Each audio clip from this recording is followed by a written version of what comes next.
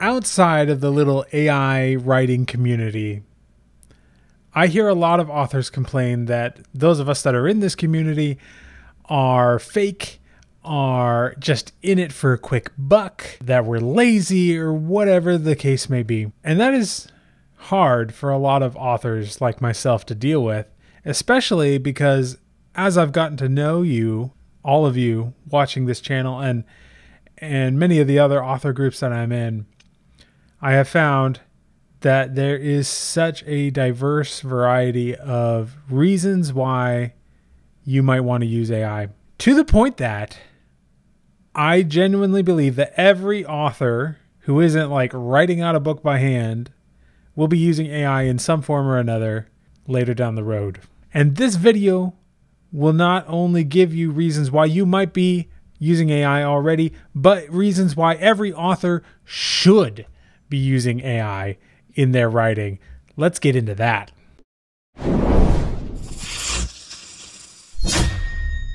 Hello everyone, I'm Jason the Nerdy Novelist. If you're new to this channel, I create videos all about using AI for your writing and in your author business. And today we're going to be getting into reasons why you should use AI in your writing, whether or not you do already. I genuinely believe that every author can benefit from AI in some form or another and should be using it as a tool, and I will die on that hill. So here are a couple of reasons why you might do this. I actually reached out to a bunch of friends of mine, some of the author communities that I'm a part of that are AI positive, and they got back to me with a whole wealth of ideas, many of which I had heard before, but many of which I hadn't, and I included some of those in this video. Let's start with number one, which was the one that most frequently got mentioned, and that is you're just curious. And I feel like this is how a lot of us got started. This is how I got started. My first foray into AI, it was well before ChatGPT. I was just curious to see what this whole AI thing was all about. I had heard things about it. And, you know, that is a good enough reason. Because I feel like every good entrepreneur has a strong curiosity streak. And very few of the entrepreneurs that I've come across are people that are anti-AI in any way. And that is why I feel like curiosity is such an important skill to develop. That might just be the reason why, and that is absolutely fine. It was definitely the most common answer I got. Or you might be neurodivergent in some way. I actually was surprised when I started meeting people that identified as neurodivergent, whether that was ADHD or they had dyslexia or bipolar disorder or depression or whatever it was. Anytime someone is neurodivergent in any way, it becomes difficult to operate in the quote-unquote normalized system that we are in, that we are forced to be in day in and day out. And so many authors that I've talked to who identify as neurodivergent have found out that AI has really saved them and made it so much easier for them to actually do the things that people have been telling them to do. And this is why it's really hurtful to hear people say that you're just being lazy if you're into AI. Some people, it is just not possible to write books the traditional way, not without a lot of help. So that's number two, and it is probably one of the most important on this list. Number three, you might want to start a publishing company, and that's okay. You might want to just put out a lot of books and make a whole lot of money. That's fine. There are people who have been doing that for ages already without AI, and AI is just another tool in that arsenal. And I think there's a lot to be written in the future, pun intended. What I mean is, I think we have yet to see how this is going to affect the publishing market. And I'm personally of the opinion that more books isn't necessarily the answer, but we'll see how that goes. You definitely can use AI as a publishing option for sure. Number four, and this one is personal to me, is you are feeling burnt out. Burnout can happen for any number of reasons. I'm not going to get into that here. I should probably do a whole video about burnout because it's such a prevailing issue for a lot of authors. But you know what can really help you get through burnout? It is AI. I went through several years of burnout where I put out 8 books in 2 years, and then I put out 2 books in 3 years, I think. And that was just hard. I went through, there's a whole story behind it, but it was really tough for me. And it was AI that got me out of it, that made me start writing again. Partly because it lowers the barrier to getting those words on the page. It makes it much easier. Number 5, you have too many books that you want to write. This one also I identify with very closely. I have I literally counted all my book ideas at some point, and it was like over 300 in that range there. I am not going to be able to write those all in my lifetime, but maybe with AI I could, or I could at least get a very significant chunk of it done. For those of us who just love creation, AI is a godsend because we don't want to spend too much time in the nitty-gritty of things. We just want to create more and more and bring these ideas to life in various ways. Now, people find joy in any number of aspects of the writing, so that might not be you. But for me, I really love coming up with the story and creating the outline, and then the whole process of getting it on paper is really difficult for me because I feel like I've already come up with it. I've already done the fun part of dreaming it, and the actual realization of the ideas into a tangible book is painstakingly hard for me at times, especially since I went through that period of burnout that I had. And so AI is another great tool that would allow you to complete books faster so you could get to all those ideas that you want to get to. This is also a great opportunity to write books that maybe aren't written to market, that you don't know if they'll work well and could be a bigger risk financially. Because you can use AI to write it faster, you're not in as much risk of that as you normally would be. Number 6, you have writer's block. Now, I think this is another one of the most common reasons why people use AI is they have writer's block. Now, this can be like a burnout type of writer's block where you just can't get going again. It might just be that you're trying to figure out a different way to write a certain thing. I saw a meme the other day that said that writing is 10% inspiration and 90% trying to think of how a character should cross a room and how to write that. And I thought that is so true. AI is great for that kind of stuff. You're just like, I don't really know how he's going to get from here to there and do this.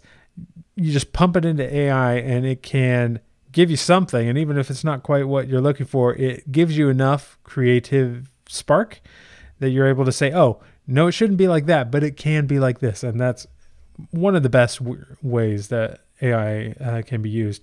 And I feel like before AI was good enough to write prose, this was the main reason that it was being used. Number 7, you hate marketing. This is another one that I know a lot of authors strongly identify. I have a feeling that most book description companies are going to be put out of business because so many authors are going to be turning to AI to write their book descriptions. Because guess what? AI does a pretty decent job of book descriptions. It's also not too bad at various forms of copywriting, although usually you need to give it some frameworks for that to work well. There's all kinds of marketing that AI can help with. It can help you write your emails. Because authors, even though we love writing books, in some cases there are other forms of writing, copywriting, for example, email writing, that we might not enjoy as much. We think that all writing is writing, but it's really not. There are so many different types of writing, and we usually only like one or two. And so if you hate marketing, AI can really get you going there. You can even use it as a scheduling assistant to say, hey, I've got a launch coming up. What are some things I can do for marketing? What are some social media posts I can make? And then you can ask it to give you headlines for your ads. There's so many different things that you can use AI for. It's one of the best use cases. And I have a feeling that even authors who are against AI to one degree or another will be more inclined to try it for marketing purposes. So I think we'll see a lot of that. Number 8, you need a brainstorming partner. Again, this is another one of those really common use cases of AI, is just as a sounding board to get your ideas across and see what AI can give you. And a lot of it's crap, but a lot of it is not bad. And at the very least, it gives you ideas and it gets your brain thinking and the gears twirling, and eventually you come up with some good ideas. And what that does is it eliminates decision fatigue so that you have more creative energy to just put into the writing. Number 9, you need to improve your writing. So maybe you don't use AI for the actual writing. Maybe you just use it for revision and for checking over your manuscript. AI is pretty good for that. In fact, tools that use AI for proofreading, for example, like ProWriting 8 and Grammarly, have been, we don't often think of it as AI, but it has been using AI language models, the same kind of language models that ChatGPT uses, to work on improving your proofreading. So this is already an AI tool that most authors are using, to be honest, but not one that is really thought of as AI most of the time, because it's not the kind of generative writing that we're used to seeing from a tool like Claude or ChatGPT or Sudowrite. Number 10, you want to save time. Again, totally valid use. Some of us only have maybe half an hour in the day to spare for our writing. And, in a half an hour, you could potentially get a chapter done with AI the way things are going. And it's only going to get faster. So that is another very valid way of doing things. For the very, very busy people out there, those are hustling and stuck in their dead-end jobs, this is an important one for you. Number 11, you have a disability. And we talked about neurodivergence a little bit earlier. This also goes for any kind of physical disability that you might have, temporary or chronic. I've had long bouts of back pain in my life that have interfered with my work. In 2020, ironically not related to COVID, I went for 4 months completely bedridden. And I could do a little writing, but it was very difficult. And if I really wish the AI had been around in the way it is now back then, because I could have gotten so much written during that time just from my little bed desk that I had. But there are multiple disabilities that AI can really help you with. If you're not able to touch the keyboard very well, it definitely eliminates the amount that you need to do that. If you combine it with AI dictation, like OpenAI's Whisper, then you're able to get really almost flawless dictation and control the chatbots that way and control the writing that way. So there's some really cool things you can do there. Number 12, you want to create merchandise or multiple versions of your book.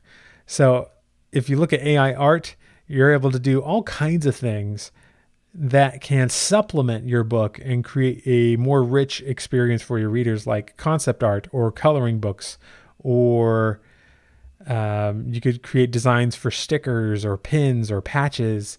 You can create multiple versions of the book, so perhaps multiple languages or whatever it is, illustrated versions of your books, all of that. Comic books even, that's becoming more of a viable thing. Maybe I'll do some videos on that in the future.